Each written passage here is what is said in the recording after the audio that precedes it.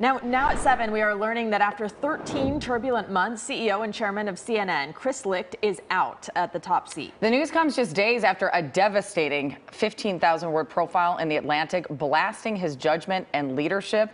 It is an incredible read with the amount of access the reporter was given.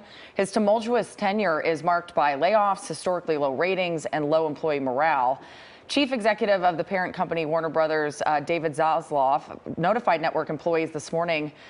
He says he's already in a wide search for a replacement, both internally and externally, but it sounds like in the interim there will be 4 people who will take over just to get them through this time. This has been quite a roller coaster for employees at CNN and for everyone following this story. Absolutely.